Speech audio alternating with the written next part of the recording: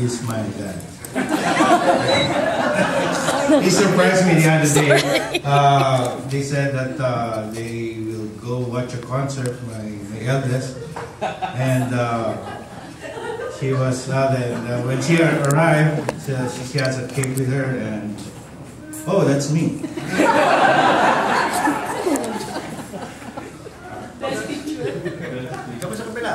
Okay, so we were in the room and then he suddenly popped up, so it was very surprising, and also my sister, my youngest sister, with him. Okay, bye. Thank you. Magandang gabi po sa inyong lahat. Good evening. Sabi ni Cybel, dapat daw English ang salita. Cybel told me that I should speak in English. But I told her I don't know much English. So I'll speak in Tagalog and English, Taglish, whatever. And anyway, after all, the speech I prepared is combines both English and Tagalog. Thank you. Maraming salamat to all of you for taking time to celebrate with Jojo his 50th birthday. 50. Wow. Dito, golden. Reminds me of a rhyme we used to recite when we were young. Hindi ko alam kung may nakakakalala sa inyo ito. Pen, pen, di sara, pen, hahapin. Cuchillo di almacen, how, di kalabaw, batutin. Sipit, namimilipit, kintut, pilak, namumulak-lak. Tabi ng dagat ba? Tabi ng daan. Tabi ng dagat. Anyway, I guess wala sa inyo nakakanan nito. Well, Pastor Romy, alam, no? Generation gap. Kaya ko na naalala ito dahil sa salitang ginto. Ginto. Di ba yung 50, ginto, di ba? Ginto. Golden. Oo, wala naman. Gintong celebration ng kaarawan ni Jojo. Birthday. Birthday. Uso na naman sa Facebook, birthday na lang. Birthday. Anyway, siguro naman, perhaps most of you have seen the film Sound of Music. All of us, all of you. You may have heard the songs from that film. Who heard I am 16 going on 17? Who knows that song? Everybody? It's Jojo. Anyway, may ginawang parody or funny version of that song some time ago. Ginawa, applied to seniors. No? The song goes like this. I am 60 going on 70 and so on. So this time, babaguhin natin ng konti yung kanta. I am 50 going on 60, 70, 80, 90, century. Big time. Sabi ni Cybel told me that, ako daw magbibigay ng opening remarks.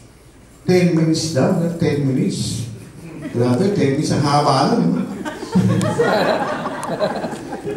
Anyway, when I joined Toastmasters Club many years ago, we were required to deliver 10 speeches yata nun eh. 10 kinds of speeches before we graduate. And I remember, ang limit namin for each speech was only 3 minutes. Ito, 10 minutes. So, 3 times 3, 9. That's something. Anyway, nakakailang anyway na ako. Sa Toastmasters, masamahin yung bilang yun. Nakakailang ka ng ganun eh. So anyway, I'll try to do it rather extemporaneously para mas magmukhang from the heart. Pero sabi ko lang yun, nakita niyo may hawak akong papel.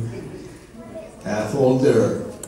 Kasi baka makalimutan kung mga sasabihin ko, lalong hindi umabot ng 10 minutes. Kasama sa pagiging senior yung makakalimutin. So, I am 27 years senior ni Jojo eh. Okay na, bahala mag-compute. Sige, Ano si Irene, di ba? Nakita ko sa kanina eh. Math wizard yun, So, 27 years, ang tanda ko kay Jojo. Senior. Alam mo na. Anyway, let me just share with you some tidbits about Jojo's childhood and college days. This is not meant to toast him. I meant to roast him, but rather to give him a toast. No? I hope, anyway, he remembers this. And, nakakaanas niya. Page 2 pa lang, page 2. Hindi lang pages 2 eh. Para magmamot ng 10 minutes. Anyway, anyway na.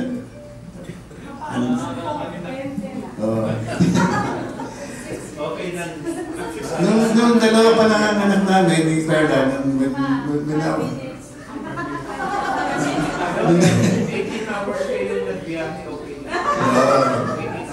dalawa pa lang anak namin ni Perla, si Pearl Joy, panganay, and Jojo, yung second, si Afek, pangalawa eh.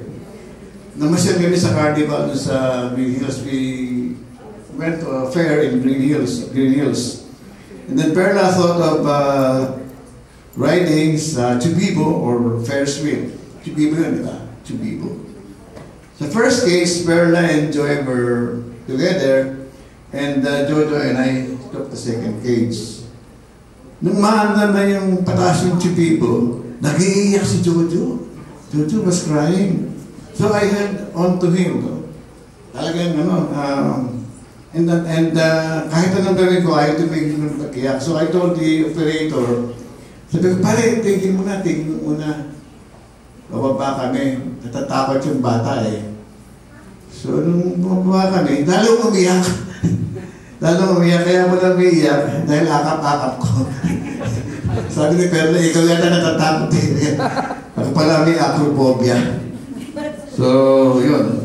Hindi siya ako matatakot din sa malululain. Pero siya hindi, matapang yan. Anyways, yun na. Mahilig din si Jojo sa sports, particularly basketball. Nandito yung sa mga team na darang boys, become as boys, no? Diba?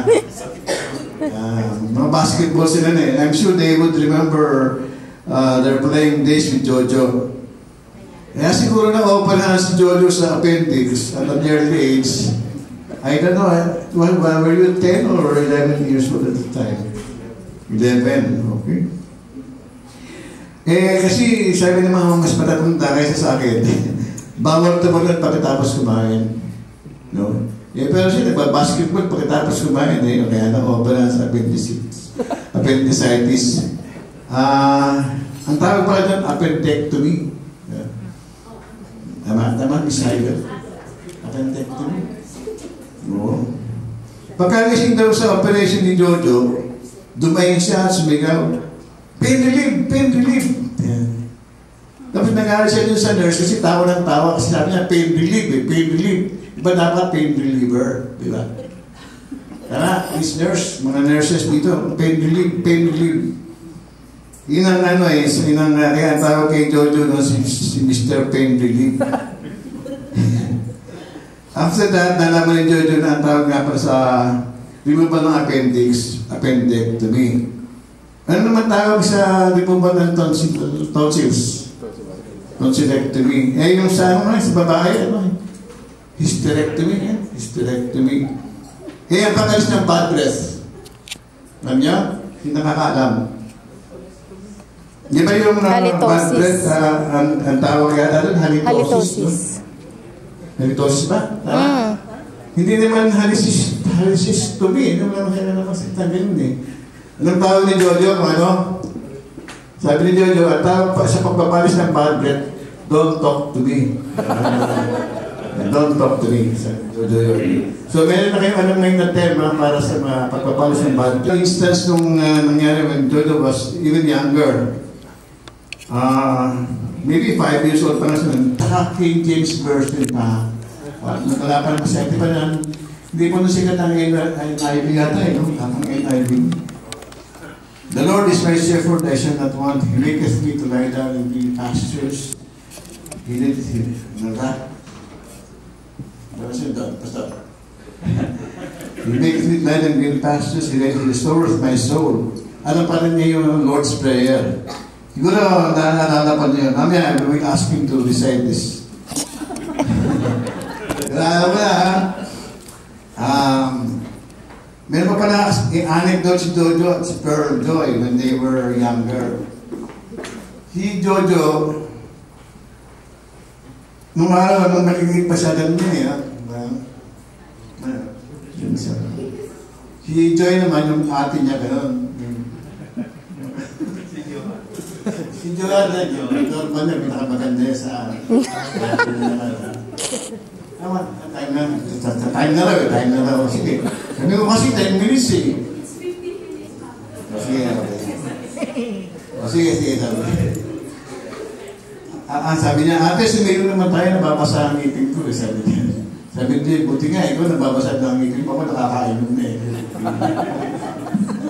Sige, haba pa dito eh. Pero, anyway, seriously speaking, musically talented si Jojo. He not only plays the piano, tumakanta pa rin siya. Guess yung mga classes niya rito, I would remember that when Jojo and Cybele tied in us, so to speak, they were right at the Church of the East and North sa UP. Si Jojo ang kumanta nun haba naglalakad si Cybele. Pagdakad siya, natapapayata siya. Ang kinanta, hindi ko alam kung kinanta ni Jojo nun eh. I will be here yata, I will be there. I will be here. I will be there. Sige, ano yun natin? But, explore natin. Haba pa.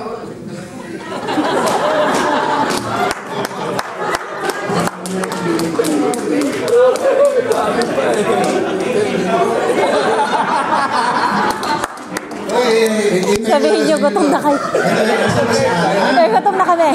Anyway, bago tayo matapos, pasalamat muna tayo kay Cybele dahil siya nag-orchestrate. Maraming salamat sa iyo.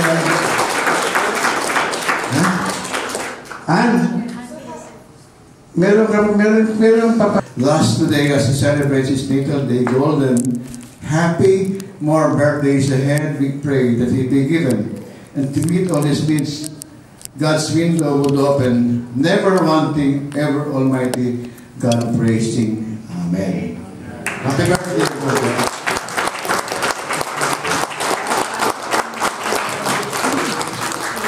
So, thank you, Papa. So, how old? 50, 20 years from now, you will know how Jojo will look like. Okay? So, I don't want to keep you. I know all your stomach are all growling now. So, I think we're ready to serve the dinner.